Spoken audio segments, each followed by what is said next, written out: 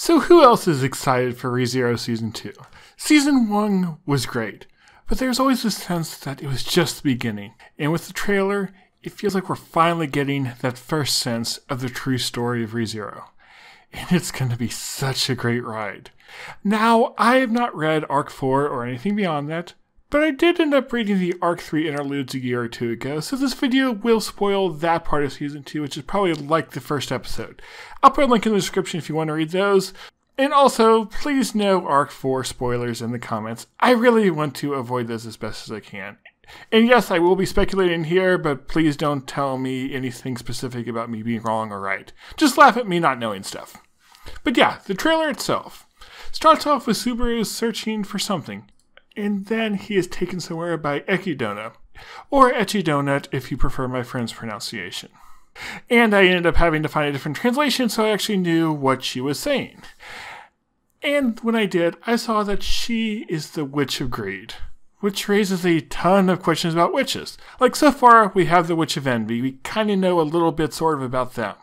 But this implies that there are witches of all the sins. And it makes me wonder, is the reason that she pulled Subaru here the same reason the Witch of Envy was able to pull Subaru from Earth? Actually, now that I think about it, what if that wasn't the Witch of Envy that did that? Like, we know that he has the scent of the Witch of Envy on him when he, tries to tell people about his return by death. But what if that's actually not the Witch of Envy? It's the witch's scent, yes. But could it be Echidna's scent? Or Echidna? I don't know.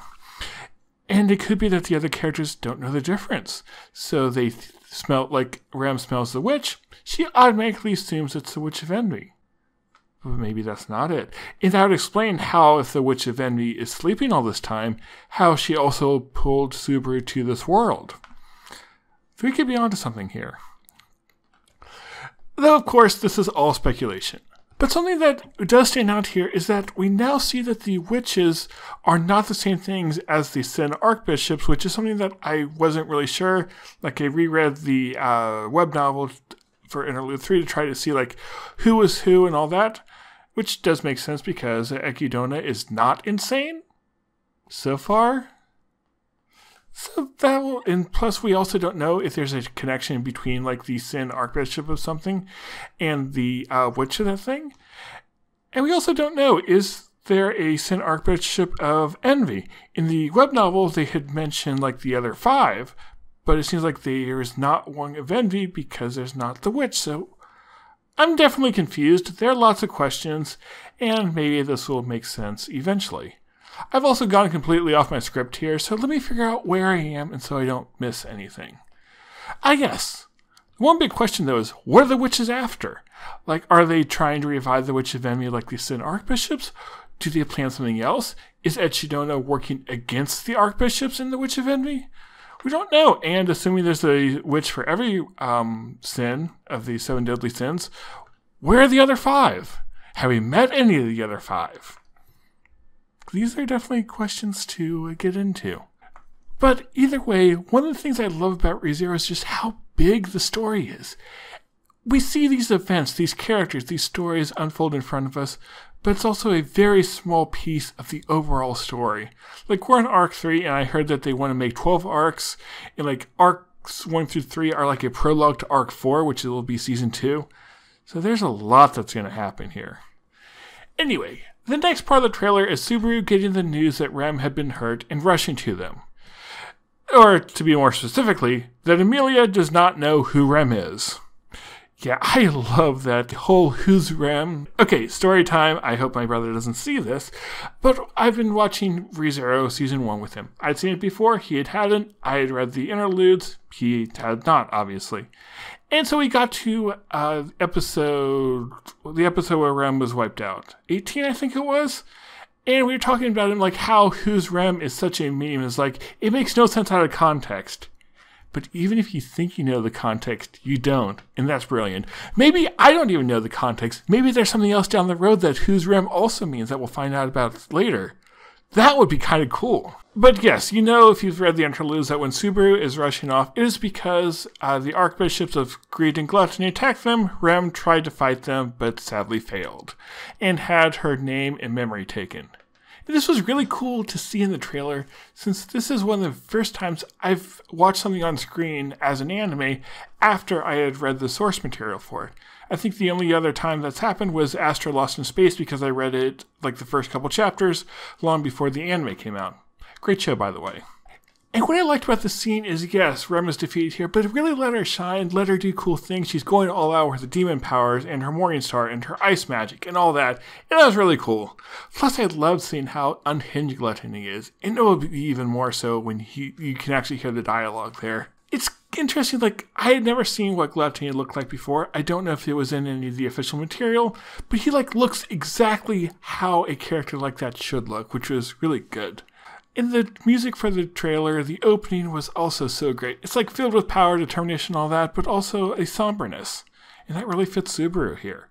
He really wants to save Rem, but he has no idea what he is getting into. He is trying to do the impossible, and you can tell he's been broken by losing Rem and not being able to go back and save her, even though he would give anything for that chance. So yeah, this is going to be a great season. They also have a few other characters show up at the end of the trailer, and I don't know who they are, but I'm sure I will like them as well, because I like everyone else from ReZero. So yeah, I was excited for ReZero Season 2 before the trailer, but seeing this makes me even more excited. I've watched some of these parts of this time and time and time again because it's so great to see, and not just because I need to make a video on it, or want to make a video on it, whatever. So it'll be great. I'm excited to see Subaru try to restore Rem, see Krush deal with losing her memories. Plus, there's that whole royal selection thing with this basically throwing all that into chaos with Krush losing her memories. Though, we'll see if that does get out. I know in the interlude they were saying to keep that secret, but something tells me they won't be able to keep it secret for that long. And then you have the conflict with the witches, the other Sin Archbishops, whatever they are after. And like so many things we don't know. Like what's the deal with Puck, or Roswell, or Beatrice, and so many other things.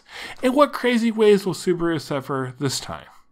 Something tells me we're going to end Season 2 with more questions than answers, but I'm okay with that.